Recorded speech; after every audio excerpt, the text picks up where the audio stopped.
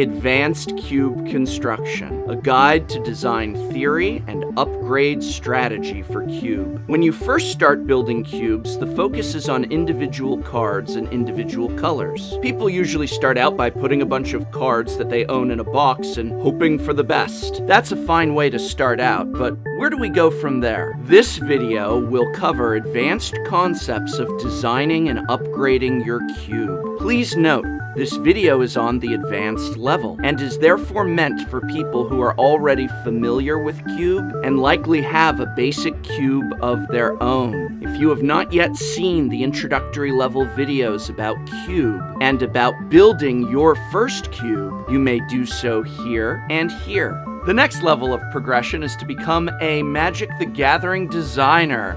Congratulations, you're hired. Now let's start thinking like an R&D designer. Two-color decks. When you started your cube journey, cube was likely just about individual cards and individual colors. Your initial approach to your list may have been put together using broad brush strokes. Blue is the control color, red is the aggro color, green is the ramp color. A great way to improve your cube is to start thinking about two-color combinations. What do you want the two-color combinations in your cube to do? Assuming you decide to build a typical cube where the cards are split evenly between all 5 colors, then the majority of the time, your drafters will end up picking cards from 2 colors. For example, you might decide that because you like the evolve and graft mechanics, Simic decks from your cube should be based around +1/+1 counters. For Golgari, perhaps you decide to go for cards that cause shenanigans in the graveyard. And perhaps Selesnya is where you decide to have a token-based strategy. Take a look at what your decks would do in 2-color combinations, and then work to make these deck options fun and playable, while keeping in mind to keep your cube balanced. One of the best ways to visualize this is to lay out the cards in each 2-color combination as a curve, to give you a rough idea of what that deck for the 2-color combination may look like. If Rakdos is supposed to be aggro, but it has 6 1-drops and 47 2-drops,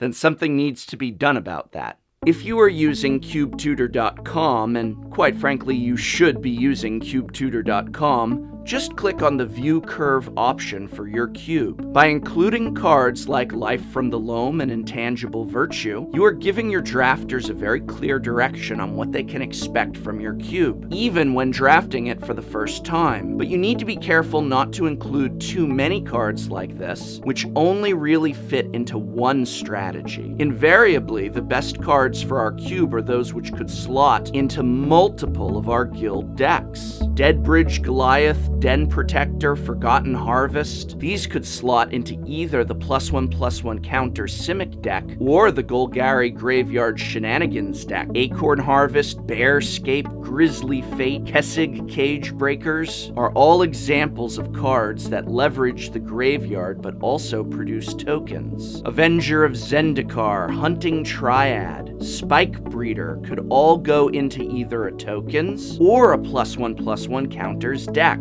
Seki, Season's Guide, Michaeloth, the Holy Grail. Well, maybe.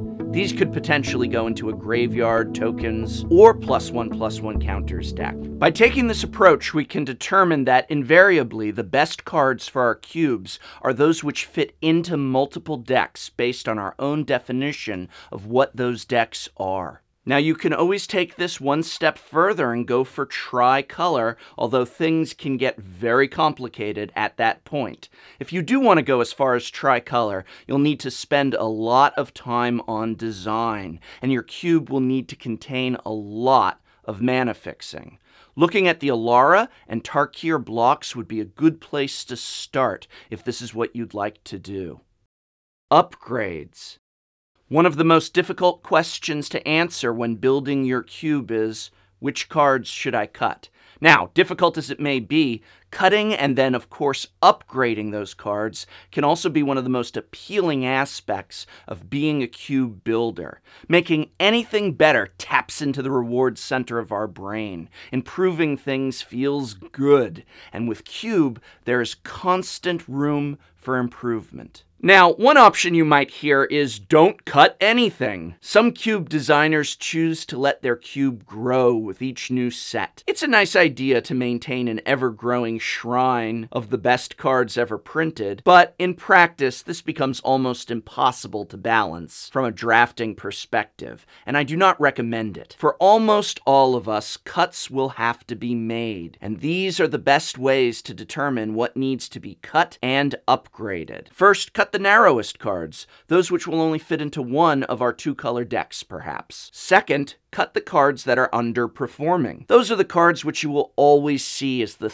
13th or 15th pick in your drafts. Remember, this is Cube, no jank, no dirt, no duds. Again, if you are using Cube Tutor, check out the draft charts on your analysis page to see which cards are underperforming. Finally, cut and upgrade any cards with a similar mana cost that do not have as much flexibility. These are oftentimes the easiest upgrades. For example, Savannah Lions gets cut and upgraded into Dragon Hunter. In reality, cut decisions are normally made with a bit of each of these factors in mind. Final thoughts? Always remember that this is your cube.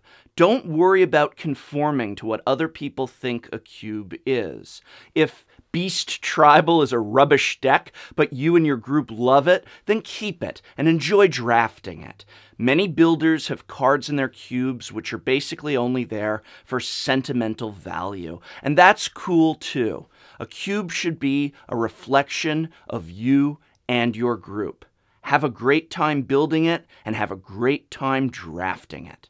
I hope this video has been of some help to you. This video was developed in coordination with CubeTutor.com. Very special thanks to Ben Titmarsh for his expert assistance with the research, writing, and outlining of this lesson.